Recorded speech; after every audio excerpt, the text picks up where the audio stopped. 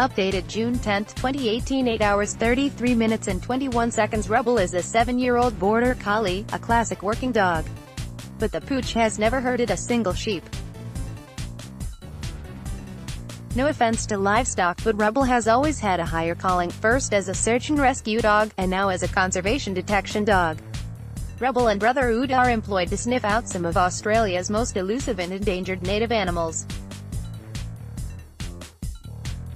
Owner and trainer Luke Edwards says the dogs are both perfect for the job. "We know that border collies are really good at both searching and stamina," he said. "That's what we're after for working dogs, their stamina both mentally and physically.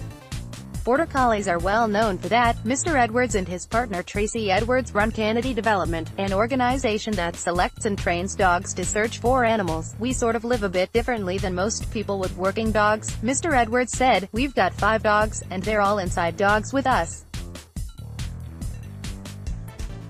First and foremost, they are working dogs, but we live as a unit, as a pack. We spend a lot of time out in the field together. We spend a lot of time working away from home together. We've got a pretty close relationship." The dogs have worked looking for koala and tiger quolscat, as well as dead birds and bats as part of wind farm mortality surveys. But last year, Rubble and Nuda received their most difficult assignment yet. The dogs were called upon by Zoos Victoria to help sniff out one of the country's most critically endangered species, the baa frog. Elusive frog, incredibly difficult to find. The small brown frog lives only on the Mount Baa Plateau in eastern Victoria. Like a number of other amphibian species, the baa frog has been hit hard by the introduction of the deadly chytrid fungus. It is estimated that there are less than 1,200 baa frogs left in the wild. At the rate they are going, they are likely to be extinct in the wild within a decade. Zoos Victoria amphibian specialist Dion Gilbert says up until now, the only way to find the elusive frog was to listen for their calls, but that can be very tricky. "This species is incredibly difficult to detect in the wild," he said.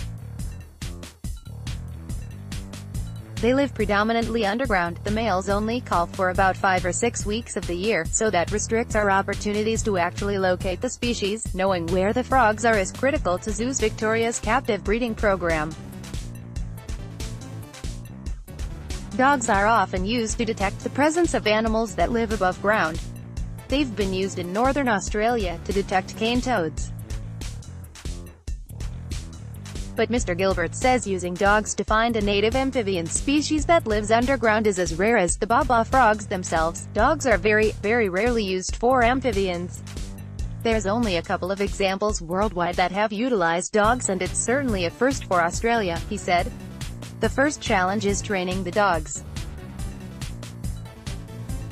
To start with, the dogs are trained to locate the smell of a frog swab on its scent board. When they recognize the smell, the dogs drop and indicate with their nose.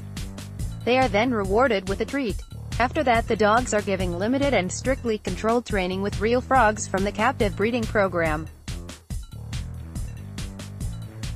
Ms. Edwards says there is no actual interaction between the dogs and the frogs.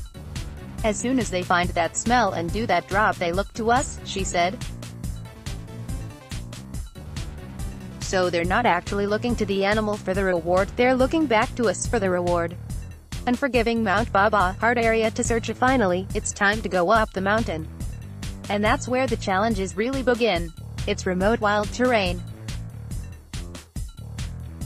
Mr. Edwards says it's hard on everyone, including the dogs. "The first time we took the dogs up there, we actually had about 2 inches of snow one night. It's the first time that the dogs have worked in the snow. Simply reaching the frog's habitat is a major achievement. Going out to the sites in Mount Baa is probably one of the hardest areas I've had to search," he said. "Just to get out to the site, we're trekking through alpine forest. It took us maybe 45 minutes to an hour just to arrive on site. Then the dogs had to catch a scent of the frogs, which can live in burrows up to a meter underground.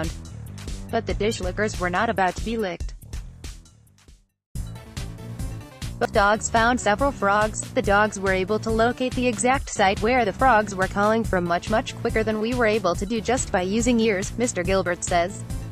Mr. Edwards says it was exciting for everyone involved. I think the biggest surprise, particularly with Rubble there, was, as he stuck his nose into a crevice the frog actually called, he says, and he's like, ooh, here's a frog there, and that was one that no one knew that was in that particular location, so it was really cool. Dogs crucial in conservation effort. The frog dogs not only have the potential to locate baba frog populations, but also to help when it comes time to release captive bred frogs back into the wild.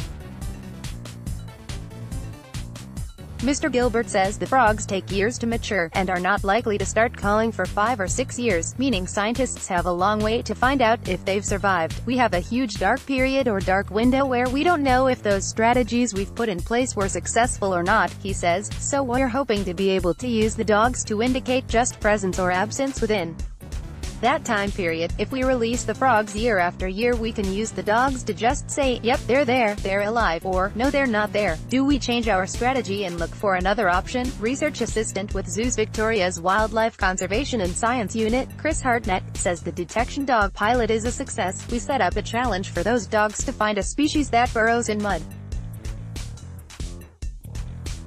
It's brown, it's small, very cryptic, and the dogs actually detected baba frogs in the wild, so that was quite a thrilling development. Zoos Victoria is now considering using detection dogs for other threatened species. The accuracy of a dog's nose is really unsurpassed, so they basically have a sense of smell, or can have a sense of smell that's about 10,000 times stronger than humans, so we really want to utilize that talent, research assistant Chris Hartnett said. Particularly for those cryptic and low-density species, we think detection dogs might have a really important role to play.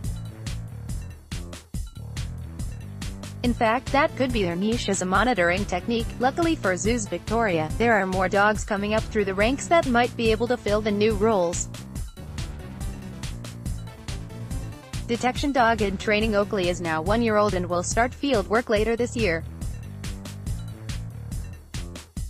Ms. Edwards has been in charge of his training. He's only a puppy, or what we call a whuppy, a whopping big puppy, she says. He's just living life at the moment, learning the basics, so obedience and recalls and environmental exposure. We're letting him have a puppyhood, letting him have a little bit of a life, because he is going to work and work hard in his life, so we don't want to add too much pressure at the moment. Canada Development also has its first rescue dog on the books.